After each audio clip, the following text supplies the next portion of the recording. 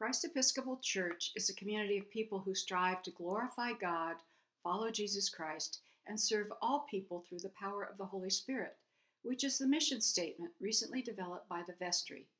This is our home now, but 150 years ago, we started somewhere else. That story is what I'm here to tell. Our story began more than 150 years ago with Thomas Walsh. He was an Irish immigrant, we think landing first in New York State. According to information he gave when joining the Society of Humboldt County Pioneers, he came to California in 1851 and to Eureka, arriving in Humboldt Bay on March 12, 1853. Somehow he may have made a detour to New Orleans because that's where he said he got his naturalization papers in 1852, every time he registered to vote in Humboldt County.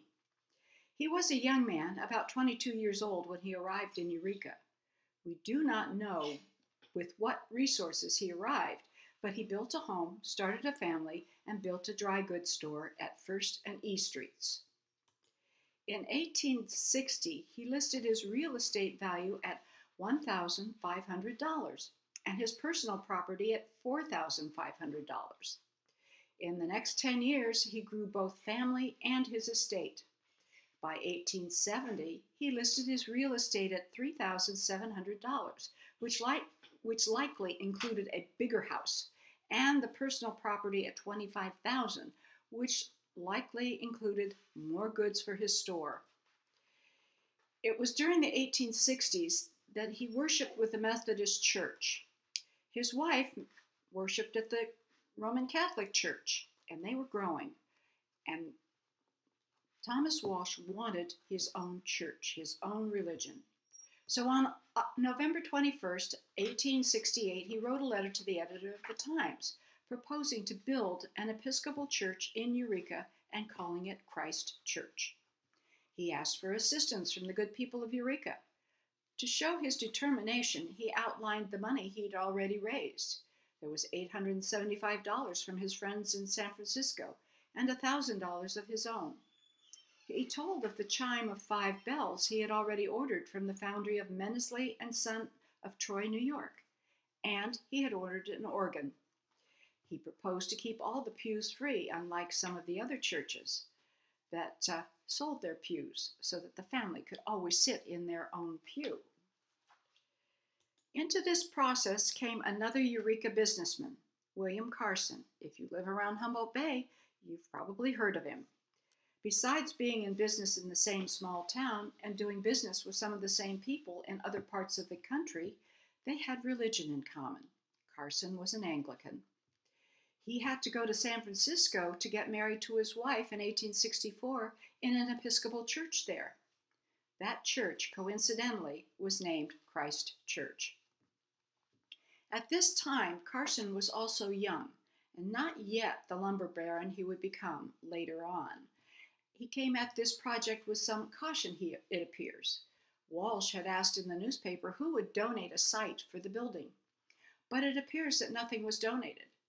Carson did allow the building to proceed on one of his lots at 4th and E. The architect, George Fairfield, was hired, and his plans were shown for all of the town to see in Walsh's store. Lumber was cut and milled, and in 1869, the building began. It was not until January 31st, 1871, that a deed from William Carson to Christ Church's rector, wardens, and vestry was recorded in Book 1, page 232, Town Deeds of Eureka, of a lot 110 feet by 120 feet on which the church stood for $8,000. It does not say whether he got paid that or whether that was just the value of that particular property. The church was finished by the middle of August 1869. Tradition says that upon the completion, Walsh wrote to Bishop Kipp of the Diocese of California and requested a priest to be sent to provide services. It is also said that Bishop Kipp replied that he would be happy to oblige if they would just tell him exactly where Eureka is.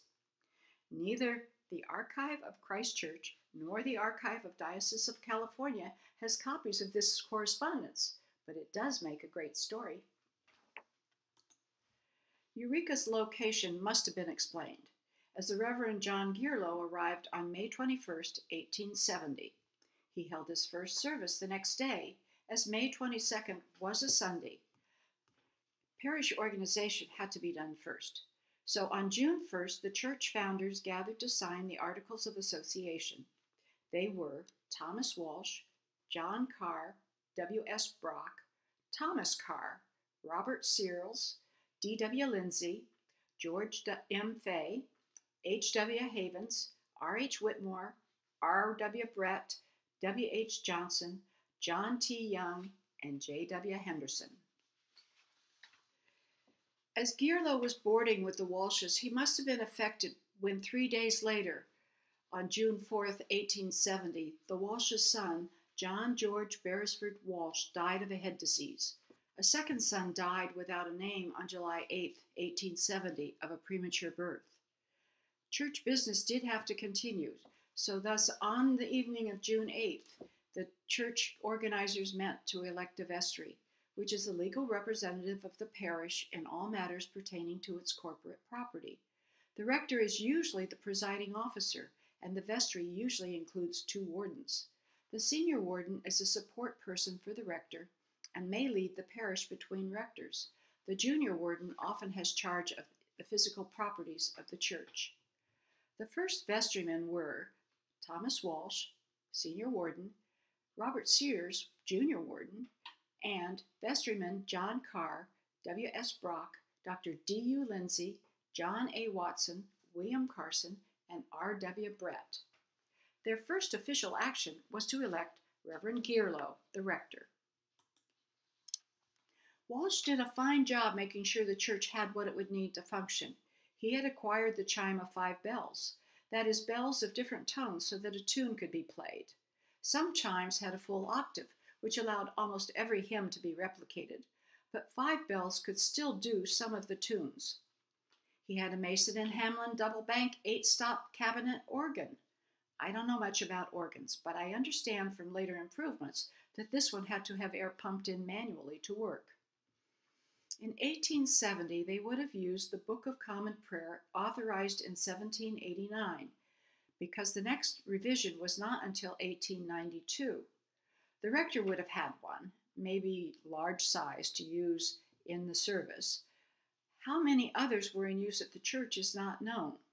Personal-sized books, such as the small black one, would be used by those people who could afford them. Later revisions were made to the Book of Common Prayer in 1928 and in 1979. The hymnals of the day, such as the one that they would have used from 1871, came printed only with words, making it look more like a book of poetry than a songbook. Without the organ to provide the music, I can only imagine the difficulty of trying to sing from it. Over the years, the revisions added and omitted hymns from those first ones, and you can see copies here of the 1905 and the 1940 hymnal. Last but not least, Walsh provided the Silver Communion service that is usually on display as you come in the front door of Christ Church.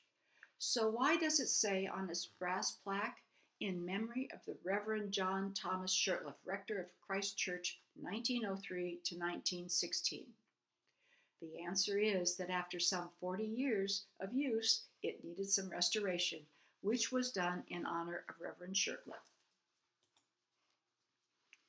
Only a bishop can consecrate a church building and confirm parishioners as communicants of the church. At that time, only confirmed members, no matter where they were confirmed, could partake of the communion bread and wine. The Right Reverend Kipp, as Bishop of the Diocese of California, was the bishop for Christ Church. The archives for the Diocese of California are almost non-existent for the early years, due to an earthquake that you might have heard of in 1906. The resulting fire destroyed almost everything from the original Grace Cathedral, except for a few items hurriedly placed in a metal box and buried in a person's yard, thus saving those items from the fire that resulted from the earthquake. Among those items was a page from the Pacific Churchman printed in San Francisco on Thursday, February 23, 1871. Bishop Kipp had promised to write an article, but rather than trying to do that about his trip to Eureka, he just gave them his journal to print. The page is 3 columns of fine print and way too much to read in this particular program, so it will be transcribed and available on the church website later. To summarize it, Bishop Kipp boarded the Pelican on Thursday, January 26, in foggy conditions. Once they left San Francisco Bay and reached the ocean, the small propeller-driven steamer gave him a miserable trip. The waves were rolling and he was most uncomfortable. That night, he had to wedge himself into his berth to prevent rolling out of it. He hoped the next day would be better, but it was worse. It was stormy, and he had to stay wedged in his berth. About 2 p.m., they reached the bar of Humboldt Bay and fired guns to call the tug to lead them in. In Eureka, that was taken as a distress signal, so the tug came. While the ship was not in distress, the bishop said he was. At dark, they reached the wharf. Kipp was not expected to be on the Pelican. He was expected on the next steamer, so there was no one to greet him. He headed to a hotel by carriage. However, Eureka being a small town, as he reached the hotel, Walsh was there to greet him, and the chimes were ringing a welcome. The next day, he moved to J.A. Watson's home for the rest of his visit. Because he had not been expected, his plan to consecrate the church, confirm a few folks, and leave again on the next ship, which in 4 days, did not happen. The church was not ready for him, so the consecration could not take place until the following Sunday, which was February 5th.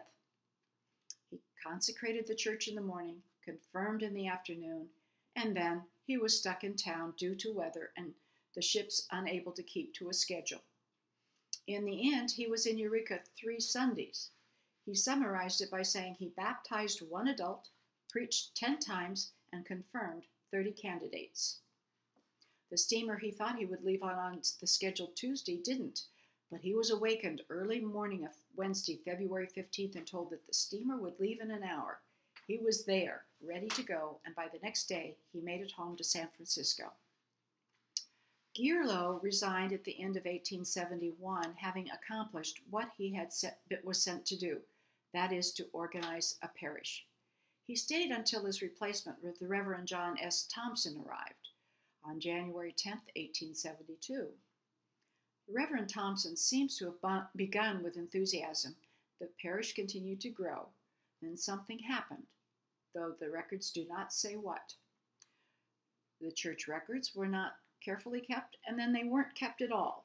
He did not officiate its services after November of 1875, and he officially resigned on April 13, 1876. The Reverend J.E. Hammond filled in for the inactive Thompson until the vestry elected the Reverend John H. Babcock, who arrived on July 24, 1876. Bishop Kipp was finally getting some help with his large territory. Bishop Wingfield became the bishop for the North and was based in Sacramento. He made his first visit to Eureka to confirm applicants in December of 1876, the same year that Babcock was hired. During that visit, though, he appointed Babcock to take over the church in Benicia. Christ Church was once again without a rector. Babcock officially resigned on January 8, 1877, and the Reverend E.C. Cowan took temporary hold of the parish, serving until May 19th of that year, when the Reverend W.L. Githens arrived. He served for a year. Early in the summer of 1878, the Reverend H.D. Lathrop arrived. He stayed for 4 years and resigned on June 1, 1882. Lathrop left as the Reverend John Wart arrived. Wart was a retired Army chaplain who did not mind retiring from the Army, but did not want to retire from the ministry. He began once again keeping great records and had plans for the improvement of the church and the rectory. He led the construction of a chapel for Sunday school, and membership improved. We do know about him due to a printed sermon given on February 14, 1886, at the dedication of the new chapel. It was supposed to be the consecration, but Bishop Wingfield was detained in his travels, so Wart held the scheduled service instead. When Wingfield did arrive the next day, the chapel was consecrated, and 23 parishioners were confirmed over 3 days of services. When the vestry was elected on Monday, April 26, 1886, they finally had a secretary, J.H. Hodgson, who kept minutes for the next 2 years. The vestry still had William Carson and Thomas Walsh, but members not on that first vestry were Josiah Bell, J.W. Henderson, J.W. Fries, J.H. Hodgson, W.G. Espy, F.B. Thompson, J. Hetherington, E.W. Wells, and Isaac Baldwin. The vestry decided to meet quarterly on the first Tuesday of May, August, November, and February, 4 times a year. With the improvements made, the subject of finances again arose. Wart favored tithing, but several wives who were present at the meeting said it did not work in Eureka, would not work at Christ Church, and they did not want it. So the financial arrangements went on as before. The first action of the new vestry was to acquire fire insurance for the church and its property. The total value placed on the buildings, furnishings, and appointments was $8,000. The Sanborn insurance maps, such as the one you see, were used by agents to see size, composition, and placement of places to be insured. The arrow points towards 4th and E Street. 4th and E was the site of Christ Episcopal Church. They had a quarter block at that particular corner. That year, while attending the General Convention of the Episcopal Church in Chicago, Thomas Walsh died. The news was telegraphed to Eureka, and as a result, the November vestry meeting was canceled.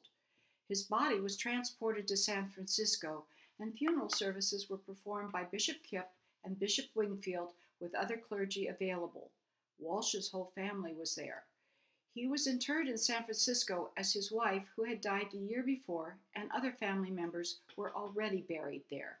The exact places of the graves was also erased by the 1906 earthquake. Reverend Wart tendered his resignation as of the last day of November 1887, and he was persuaded to remain until a new priest could be found.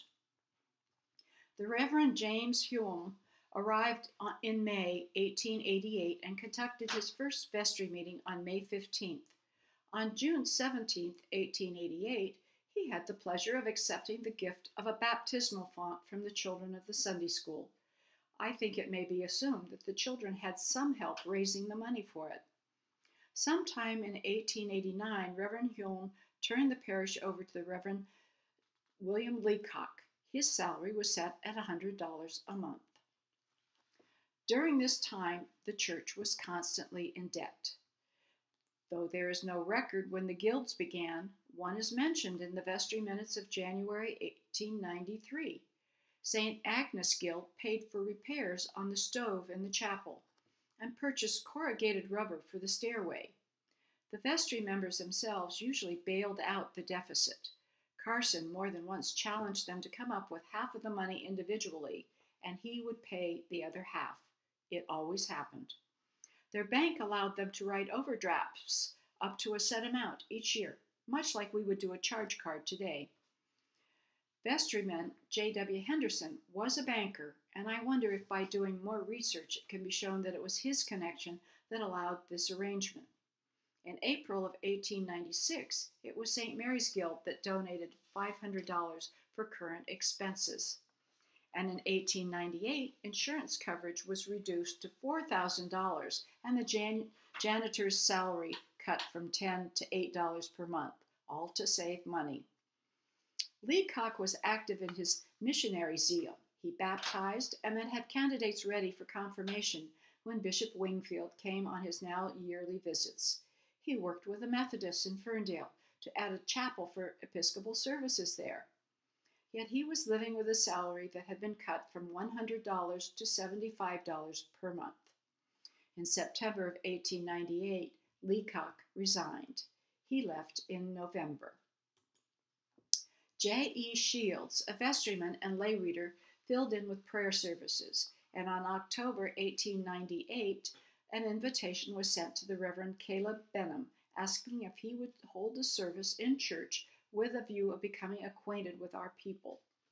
How rectors were chosen before has not been mentioned, but this was the first time that records show one being asked to visit before being offered the position. He favorably impressed Bishop Moreland, Reverend Leacock, and the women of St. Mary's Guild. As such, Reverend Benham of Napa was called and arrived on February 15, 1899. He was offered a salary of $100 a month for a year with the hopes that that could be extended. He continued much of the work of Reverend Leacock, helping to spread the church to Ferndale, Fortuna, Arcata, and Hoopa.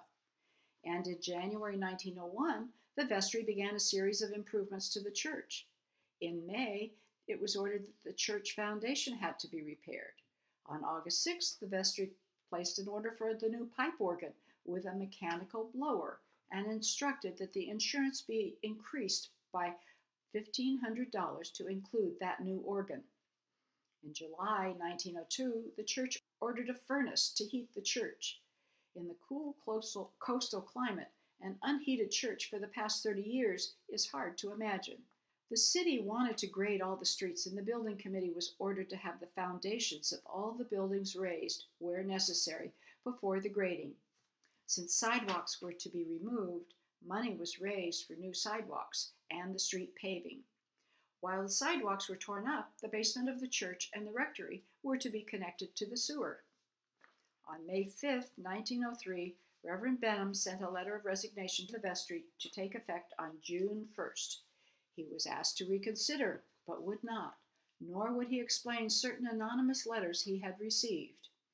The vestry later suggested maybe they hire some detectives to find out what it was about, but nothing more was ever heard of. This shows changes made after the 1886 map was drawn. The neighborhood is now more crowded at 4th and E, and the church has a full, tall fence separating church property from its neighbor to the west. With the departure of the Reverend Benham, the temporary officiating priest was the Reverend A.L. Mitchell, who was succeeded by the Reverend T.W. Crook of Cloverdale.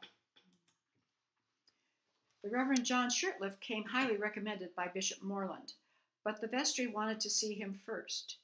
He was invited to vacation in Eureka during the month of August and supply the pulpit at a salary of $100 for the month. He came, and the vestry was suitably impressed enough to offer him the position. He accepted and began his new duties on October 1st, 1903. Things moved along as they had been. Membership grew with continuing confirmations, but the finances continued to be an issue. The guilds were thanked for their contributions, and 2 new guilds are named, the Good Shepherd Guild and St. Catherine's Guild.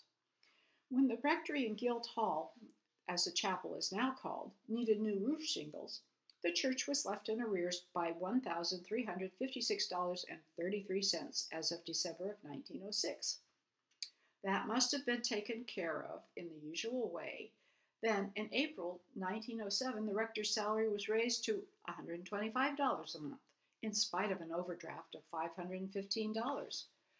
By August, the overdraft had grown to $751.59. And then, one of the bells cracked. It had to be taken down and shipped for recasting so that it would have exactly the same tone it always had. It would be several months before the chimes would ring again, and the overdraft continued to grow so that in February of 1908 it was $1,483.20. The bank finally had enough and asked that the account be paid. Christ Church took out a regular loan of $1,500 from that same bank to pay it off. At the end of that year, not even the guild had any extra money to give to the church. 1909 was the same. So in January 1910, the church began a year of aggressive fundraising. Each member of the congregation got a letter describing the church's financial situation and what they should be doing to help it. The Easter offering came in at $1,670.45, presumably due to the letter. That August, the lower hall of the chapel was wired for electric lights to replace the old gas lamps. Donations beyond money were given. In 1911, the Eagle Lectern was given in memory of the Reverend William Leacock by Mrs. J. W. Henderson, friends, and parish. The pulpit was given in memory of Mr. and Mrs. J. W. Henderson by their children, and the altar rail was given in memory of the Reverend Leacock. You can see these items in the photo of the church decorated for Easter. In 1912, William Carson died. He had been a faithful member and vestryman for 42 years. His donations sometimes held together the parish and often added to its beauty, such as in the beautiful altar he had donated. And in death, he remembered Christ Church with a $20,000 bequest to the church building fund. The Reverend Shirtliff was given another raise to $150 per month in 1912. He continued to grow the church membership and keep the income covering the expenses over the next few years. His success led Bishop Moreland to request he be granted a leave of absence during 1916 to go back east to raise money for the diocese. The vestry granted the request. The congregation protested. The vestry canceled the leave. So in July, the Reverend Shirtliff resigned, but agreed to stay until his successor could arrive. The Reverend Charles Farrar arrived in September 1st, 1916. The church continued with the ups and downs of finances and the increased membership through confirmation in the next couple of years. Moving the church a step forward, a quarter block of property was purchased on 11th and G Street. However, wartime precluded the vestry from doing anything other than planning for a move. And the flu epidemic of that year was so bad that it closed the Sunday school for the last 6 weeks of the year. In 1920, the vestry put an asking price of $30,000 on this church. By 1921, 4th Street had been graded and made into a highway. We now know it as part of Highway 101. They had to borrow money to pay the assessment levied on them as owners of property fronting that street. And during the next few years, they took care of business. Repairs were made on the rectory, paint applied to rectory, church, parish house, and fence. Previously purchased bonds matured and were cashed in and reinvested, and for the most part, the financial woes of the previous decades let up. In 1925, they could repair the organ, insure the buildings and contents, and continue the general upkeep of the church properties. Reverend Farrar took time to have photos taken of the youth choir in 1927. Inside the church, it looks like much of what was moved to the new church has already been donated to this one. In spite of the fact that no one had shown much interest in purchasing the property, the asking price was raised to $35,000 in 1929. This photo was taken the same day in 1927 as the previous photo. On the far left, at the back, is Bert Pascoe, the organist. Also in the doorway on the right side is the Reverend Farrar. One of our parishioners, Carol Holland, says her mother is in that photo. In 1931, Reverend Farrar announced his retirement and asked that it be effective September 1st. The vestry asked him to reconsider, so he remained through the summer, but made it definite in September that he would retire and leave on November 1st. The church isn't sold yet, but the area is much more crowded and noisier, with the highway going by on 4th Street and the streetcar line on E Street doing its turnaround in that intersection. In contrast, this view of the site, which would become Christ Church, shows only a dwelling that belonged to the Thomas Vance family. He had purchased it in 1885 to move away from downtown. The house was built for $4,000 in 1892, and when he died, it remained in the family until his deceased daughter's estate sold the quarter block for $2,500 to James W. Cochrane. Cochrane planned to build a 4-unit bungalow court there. The Reverend Leachman arrived on November 1st, 1931. For the next 5 years, business was carried on normally. Then, in 1937, they began working more diligently to have a new church. In May, the quarter block site at 15th and H Street was purchased for $4,500 from James and Louise Cochran, who had not yet built on it. It was paid with $1,000 cash and the deed to the 11th and G Street property, where he could indeed build his bungalow court. Floor plans and sketches were submitted, and Mr. Louis P. Hobart of San Francisco was selected to design the new building. His fee would be 7.5% of the cost of the building. By December, final plans were adopted with a reservation to make minor changes. Hobart was an architect on Grace Cathedral in San Francisco, which was still being built in its new site after the destruction of the first one. Mercer Fraser Company offered the low bid at $36,935 to build the church and parish hall. They bid another $9,490 to build the rectory. The minor changes that had been allowed to the final plans brought the cost down by more than $5,000. Easter 1938 was the last service in the old church building. Parts of this building were put into the new one. Some of the redwood would be used. 14 of the old windows were restored and 2 new ones donated. The altar donated by William Carson, the pulpit, eagle lectern, and altar rails donated in 1911. All of that and more would go to the new home. On the 24th of April, 1938, Mrs. J. M. Carson turned the first shovelful of earth at the groundbreaking ceremony. It was reported that the first dig was near the place the new altar would be. On Thanksgiving Day in 1938, someone had made a large hole in 2 of the memorial windows, which had already been transferred and recently installed. The Humboldt Times expressed great indignation in their reporting of that vandalism. The notice of the completion of the new church was finally filed in January 1939. The Reverend Leachman, having posed at the previous building, posed at the new building in front of the altar. On April 19, 1939, Christ Church's new home was consecrated by the Right Reverend Noel Porter, Bishop of the Diocese of Sacramento, now called the Diocese of Northern California.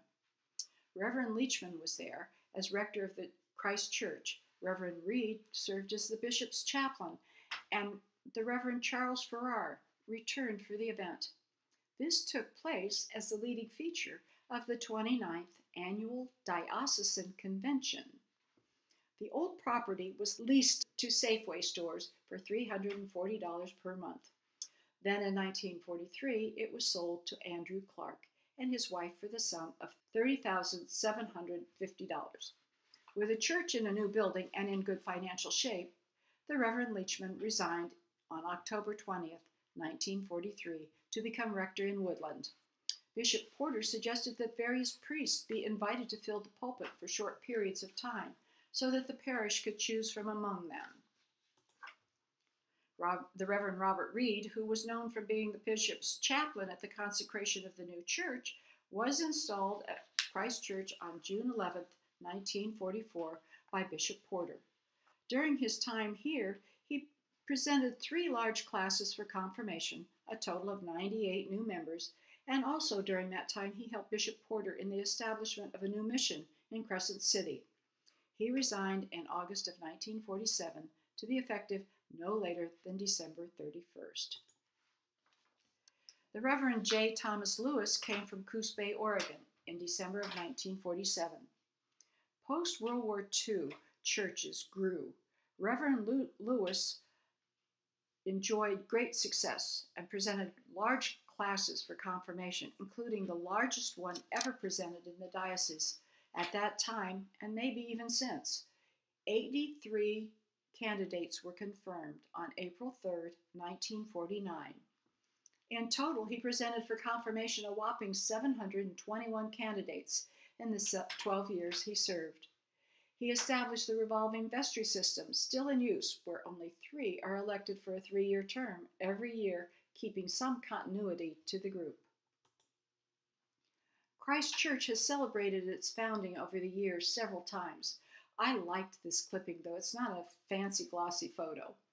From left to right is Reverend Lewis, who was the rector, the Right Reverend Porter, who was the bishop, Ada Carr, who was a parishioner who as a 10-year-old attended the first service at the church at 4th and E Street. She had recently celebrated her 90th birthday, and Reverend Farrar, who came back for the 80th anniversary celebration. The program for this event, held at the Eureka Inn, is the only place I have found Thomas Walsh referred to as a colonel. However, in the records of the Society of the Humboldt County Pioneers, it does say that he enlisted in the Humboldt County Militia in 1864. When so many are confirmed, there are lots more families with lots of children, and they're all part of the church, and things get crowded. Lots and lots of children needed Sunday school space. This is the kind of problem many rectors would love to have now, but Reverend Lewis had to do something about it. In his printed argument for how and why the parish needed to step up to build space for the children, he said of this photo, "The kitchen hardly provides this proper spiritual atmosphere for class instruction." He started a capital campaign, which was successful. On June 29, 1956, the vestry accepted the bid from C. Antonson for the new educational unit, which would include classrooms and a chapel. His bid was $77,470, and he gave an estimated date of completion as October 15, 1956, which is a really short time given today's building timing. On June 23, 1957, the Right Reverend Hayden formally consecrated the new chapel of Our Merciful Savior. The chapel looked more like a small church with pews than it does now. The view into the small garden in back and to the tree is still lovely, with large windows at the back edge. After the chapel was consecrated, the church purchased a lot on G Street to build a new rectory. The lot cost $7,500, and the E. Pearson Company built the rectory for $14,850. Having been part of the generation of children shown here, I have to confess that I remember very little of the content of my Sunday school class materials, but I do remember having to get dressed up each Sunday in Sunday best clothing, hat, and gloves to attend church and Sunday school, and to behave according to the way I was dressed. Did the choir pose in the new chapel, or was it used for choir rehearsals? No one at the original talk knew the answer to that. On January 12, 1959, after a church dinner, Reverend Lewis took the mortgage for all the new buildings in his hands, put it in a bowl, and set fire to the paid-off mortgage. Enthusiastic applause followed. On August 27, 1959, the Reverend Lewis submitted his resignation to be effective September 30th. He had accepted the position of rector at St. Paul's in Salinas, California. The substitute was the Reverend Richard Tumulty until the next rector could come. The Reverend John L. Jack Thompson arrived in Eureka in December of 1959 and began his duties as rector with his installation on February 7, 1960. During his tenure, he made almost all of his yearly reports as statistical information. Church attendance, baptisms, marriages, burials, etc. were all given in numbers. Others who reported in the annual report would provide the narratives to the activities of Christ Church. It was during his time that the National Church began a revision of the Book of Common Prayer. My grandmother remembered the fuss that was when it was last revised in 1928, though the Reverend Farrar does not mention that Christ Church had an issue with it at that time. Reverend Thompson was said to dislike confrontations, and I understood that there were many over this issue. It was a long and thorough process which included the trial service books to be tested in individual parishes, such as these from 1966, 1967, and 1973. When he resigned as rector, it was to move to Sacramento to serve as the bishop of the Diocese of Northern California. The Reverend Lloyd Gephardt took his place in 1979. He is the second from the right in this picture. and he had a difficult 2 years. He was left to deal with the less than popular New Book of Common Prayer and to find that anything he did that someone of the parish did not like was reported to that person's best friend and previous priest, the bishop. Reverend Gebhardt resigned in 1981. The Reverend W. Douglas Thompson, or Father Doug, arrived in 1982. He's the person on the far left in this picture.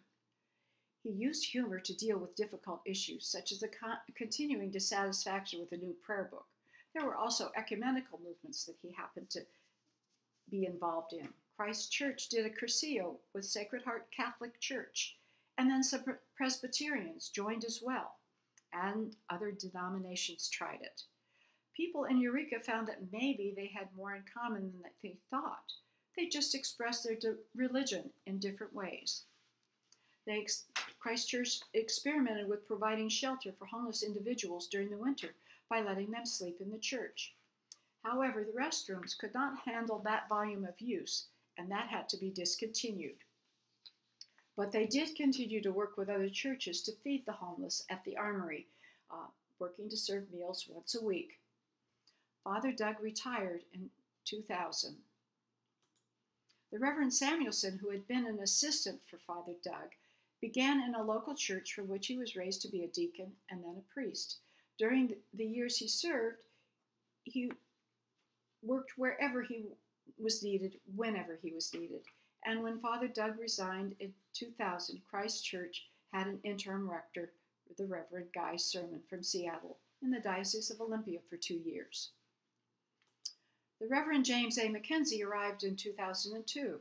He proposed getting a new organ, one that would not require multiple repairs and would be able to do so much more to provide music. He led the campaign to raise the money for the organ. Plans were drawn up to see how it could fit into the front of the church, and meetings were held to discuss these things. Changes to the historical image of the chancel made the most trouble for some parishioners. Then Reverend McKenzie left suddenly in November of 2005, and the Right Reverend George Hunt, a retired bishop living in the Santa Rosa area, came to the rescue. He traveled up to Eureka for a few days weekly until the middle of 2006. At that point, Father Leo arrived to serve as an interim rector. Though he did not have a warm and fuzzy personality, he knew how to get things built. He shepherded the congregation through the installation of the new organ, and that required the chancel area to be partially torn up and organ parts placed in areas in the nave as they were being installed. There was scaffolding, and we were not allowed to go into the church. Church services were held in the chapel. The organ was finally dedicated on June 8, 2008. Father Leo retired. With the new organ, a new rector arrived. The Reverend Ron W. Griffin and his wife came to Eureka with great enthusiasm. They were natives of Tennessee and had moved as far west as Colorado before coming to the north coast of California. Over the next few years, that enthusiasm waned. He and his wife went through the first earthquake and were well shaken. It rained more than they had expected. And their neighbor was not quite the person that they had hoped. They were most disturbed when he threatened violence across the fence. The Griffins left suddenly in 2012. The Reverend Susan Armstrong took on the position of priest in charge at the request of the bishop. Then in 2016, the Reverend Leslie McLaughlin, who in her retirement had moved to Humboldt with her husband, took over, while the vestry again searched for a rector. Through those past 12 years of change, the congregation learned how to hold the parish together themselves. They became stronger, friendlier, and much better leaders. While no one really wants to do all of that again, it was a God-given growth time for the parish. The search for the next rector brought the Reverend Dr. Daniel London to Eureka. The hope is that he and his wife Ashley will be here for many years. He is aided by 2 associates, the Reverend David Shoemaker and the Reverend Leslie McLaughlin, and 2 deacons, Pam Gossard and Ann Pearson. And that brings us to where we are today, Christ Church, Eureka. Thank you.